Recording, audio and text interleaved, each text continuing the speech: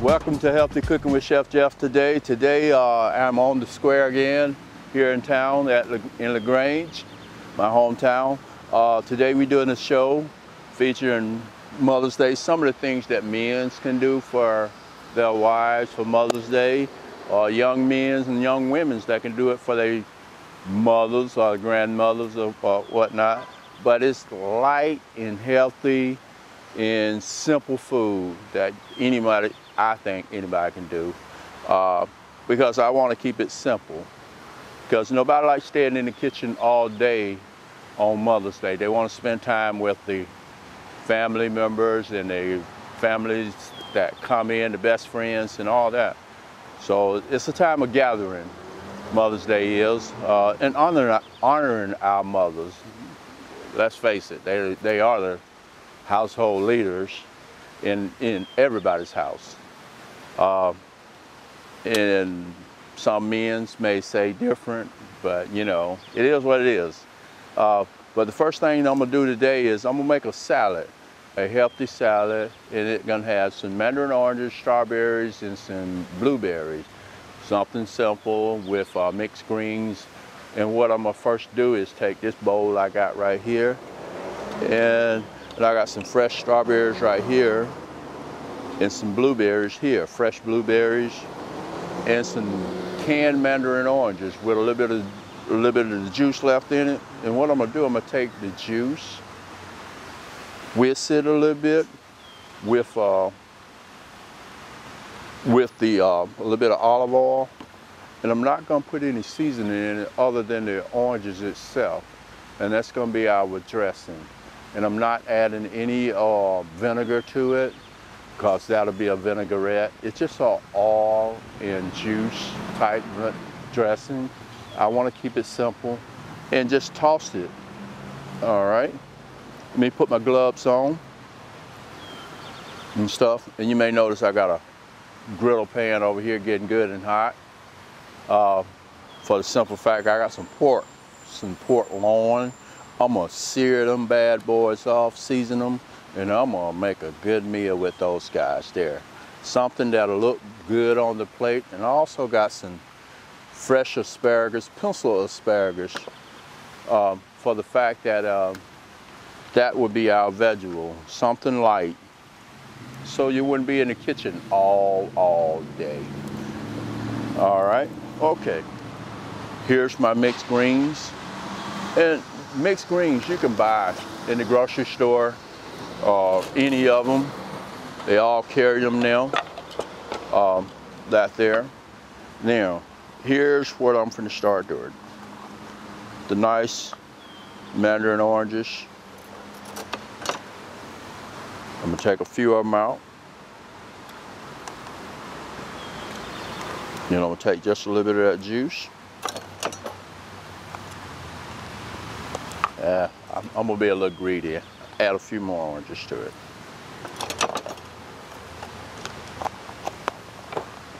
I'm gonna take this whisk, and I'm gonna mash them up just a little bit. Try to get more of that natural juice out of the mandarin orange. Some people like to blend it, but you know, crushing it with a whisk work just as well as blending. You just take a little bit, and then you can see it begin to blend up a little bit more. And the natural pulp from a mandarin orange, let me hold my head up so people can see my face. Natural pulp from a mandarin orange, and you add just a little bit of olive oil to it. Now, mandarin oranges are naturally sweet, and then just add just a little bit of oil to it. That there. And I'm gonna blend it up just like that.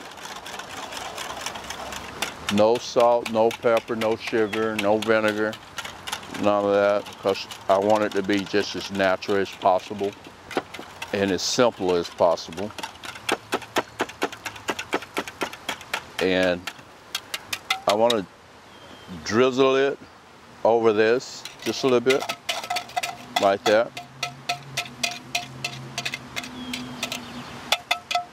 Set that to the side.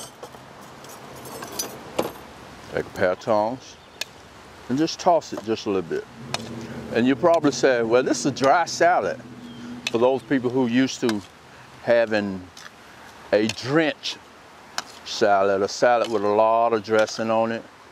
But as you can see, I'm mixing this real well so those oranges in that oil can get all over the lettuce itself. And that flavor is there. And this is something you can probably do 5 minutes before you serve your meal. So all those flavors of that mandarin orange should be all over these tender cuts of lettuce. That there. And I already pre-washed my blueberries. And just drop a few of them in here. And my salad. I'm gonna take a few of these nice big strawberries, and I'm just gonna slice these guys. I don't eat strawberries personally. That's just me. Watermelon and strawberry, I'm never been a big fan of it, but. And to put these guys in there, and you can cut it however way you want, however way you like.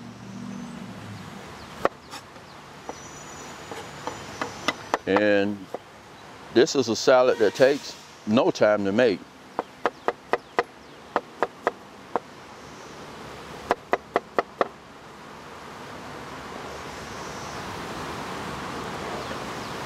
It got good color to it. It got spring-like colors to it. That's there. That is something you can serve as a group, or if you want to do plated, you can plate this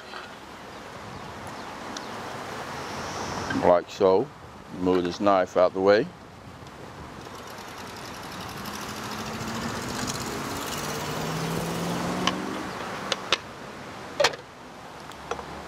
And take a few strawberries, put on there. Any way you want. Get a few of these guys out.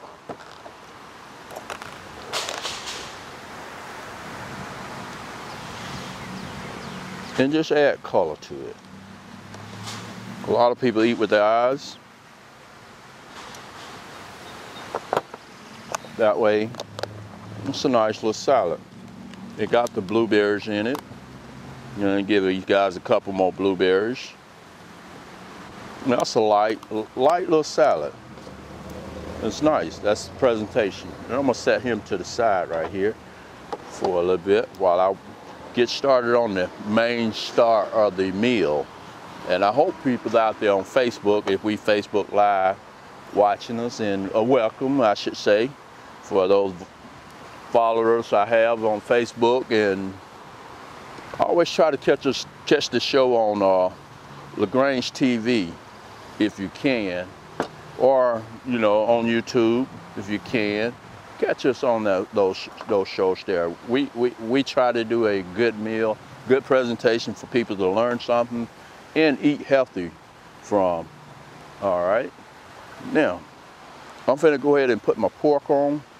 I already got it seasoned here, cause these guys, I like pork. I like a good piece of pork, a good cut of pork. Okay. I already got it seasoned, and I got it seasoned with a little bit of salt, pepper, and garlic salt. And a little bit of course, I use olive oil on it. I'm gonna do a few pieces here. And when it comes to selecting the right cuts of pork, I got center cut pork, and you can see the center cut, and it still has all the fat remnants around it. That fat gonna give you that flavor and those juices that you're looking for. All right. And then I'm putting one more on, and as you can notice, this one got good marble in it. I don't know if the camera can see that or not, but it got good marble, and marble is what makes it real tender and flavorful for you. All right, and it got a lot of good flavor to it. Okay, we'll set these guys to the side. While they're doing their thing, I'm gonna prepare some rice. This rice is just a simple rice. I pre-cooked the rice. I'm gonna add some peppers, onions, and all that to it. And I got those right here. It's gonna be a pilaf rice. Pilaf is just rice and vegetables mixed together. All right, and I'm just gonna saute it together, and then I put the pork with it and stuff. And it's pretty windy out here today too. It's a good day. It's not blazing hot like the last time I was on the square. All right, put me a little oil in here. Reason why I'm putting the oil in there, so it tempers my pan. So when I put my vegetables in there, to get them sauteed just a little bit, to get them ready. Okay. And then I will put my rice. My rice is already pre-cooked and stuff. I got a mess going on my board. All right, this wind, man, this wind is giving me a challenge here. And this is my rice. My rice is pre-cooked, and it has a chicken stock, so it'll have some flavor to it. So I don't have to add salt, pepper, and all that to it. Chicken stock sometimes have a little salt to it already and stuff. Wow, it didn't take long for this pan to get hot.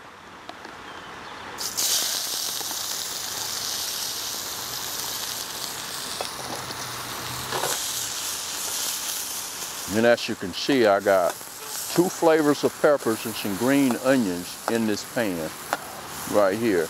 And what I want to do is get those peppers kind of tender, and that onion, that flavor of the onion will come out. So when you taste it, all the flavor will be directly in the rice and in the vegetables. All right.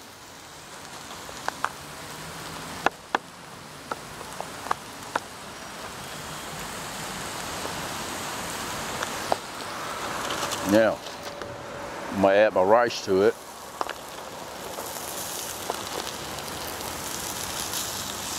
The last time I think I was on the show, I did a cilantro rice. And this is just a different rice, so rice pilaf. But of course, you know, if you just like plain rice, just pre-cook it. I cook mine in the oven instead of on top of the stove. Sometimes, you know, if I don't have a choice, then I cook it on top of the stove.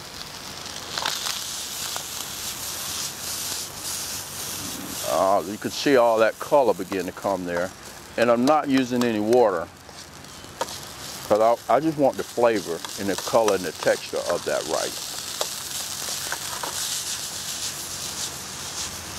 And that looked jazzy right there. That looked real jazzy. And I hope some of the viewers out there, if you're in New York, California, or Cleveland, Ohio, or Atlanta, Georgia, watching the show, or even Miami, Florida. We got friends down there. We do a lot. Now, back to my pork over here. It began to, if I can get him up.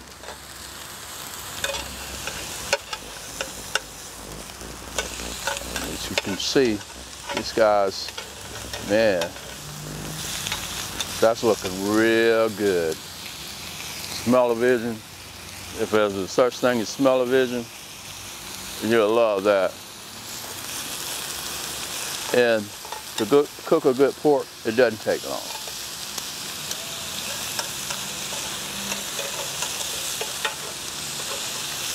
Alton, if you're watching somewhere, I hope you was on the square so you can taste this. And Keith, I know you're a firefighter now. This is what you're missing out on. So I wish you was here. I miss you guys. And a good old friend of mine from a while back, Lieutenant Chris Taylor. This is what you're missing out on. All right.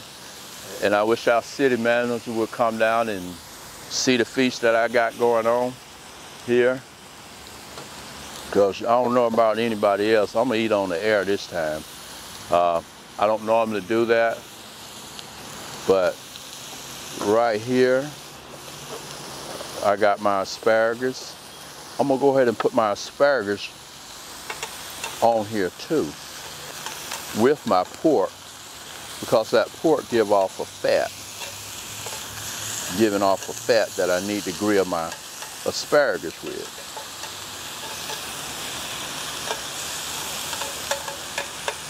And if anybody ever had pork off a grill, especially a tenderloin, you know what I'm talking about. And as you can see, I'm putting my asparagus directly in this pan.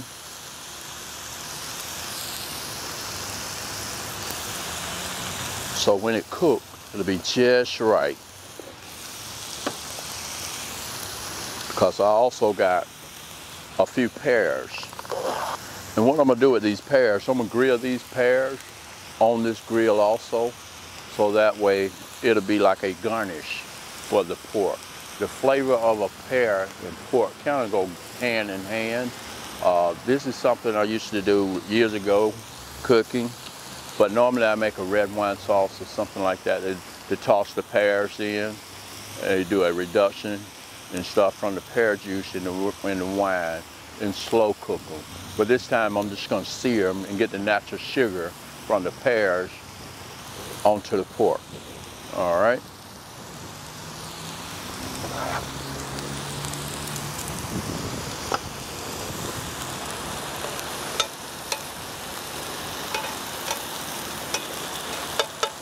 And some people are like, he always got these little small burners.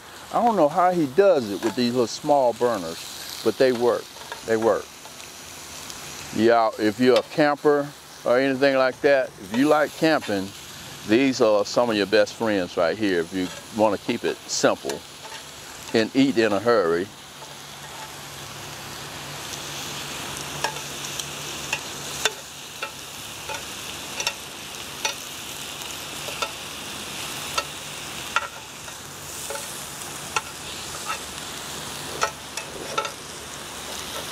Man, this wind is beating me up out here, but it's okay.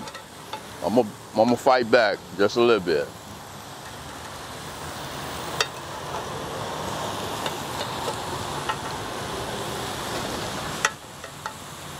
If you can catch that natural juice coming out of that pork and the natural juice coming out of this one right here, I hope I can squeeze some and put it on here. You can see that right there. That's heaven.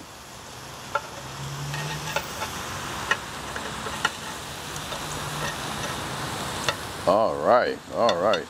Now, what I'm finna do is take one of these, put over top of that. All right, that's not good. That's not good at all. I'm glad they didn't hurt themselves. And you may notice I'm putting the pears this way on that grill. If you got a small griddle pan like this, you can get these purchased anywhere that sells cast iron skillets. You can get those are heaven. When you get your pan nice and hot, they give you a good grilling pan. You know, Grandma always have that one skillet that she cooked cornbread in or bake in and stuff. This is my one skillet. All right. Now the plate presentation, I'm finna go ahead and put the plate presentation together for this. As you can see, it took about 15 minutes. Prep time, 10 minutes. So to cook this product, all right, I'm gonna start with my rice. My rice is gonna be my base.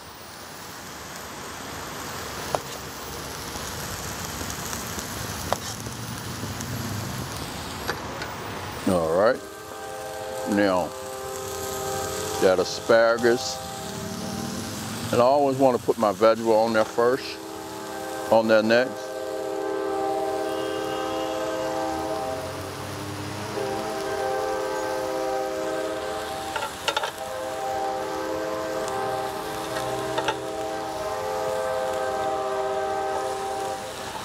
Man, look at that. Look at that flavor. Look at the goldenness to the pear. you would think, and this is a canned product. You could take fresh. Fresh is even better, but I took a canned product and doing this with. Man, look at there. Look at the heaven on that.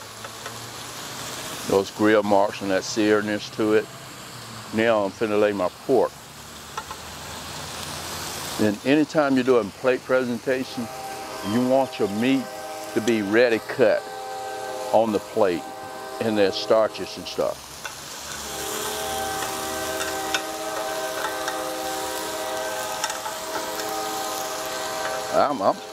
I'm having a hard time. You see the plate presentation on that. Then take these guys, lay them across the top, like so. When you cut into a pear on top of pork, there's a little bit of heaven. And I'm gonna be, I like fruit. Fruit is always good for you, especially blueberries. A few of these guys up top. Normally I would saute some blueberries and put on there. That's a pretty plate presentation for Mother's Day, and I hope everybody out there enjoying it. I would like to get some feedback from our Facebook friends or just in general. All right, this is that beautiful salad. That's a good combination. If you go into a restaurant for Mother's Day, you expect to spend good money for a product like this. But this is something you can do yourself at home and not fight that big old crowd in all those restaurants and still have a glass of wine or whatever you want to do in your own home. If it's just two of you, this is something that takes you some time, a little time to do, and you can spend quality time with each other. All right, and this is my version of a grilled pork loin with pears and rice pilaf and grilled asparagus, and a short version of a mixed green salad with fruit, and using the natural juices of the fruit itself to make the dressing. So everything that I have, I use over and over again. All right.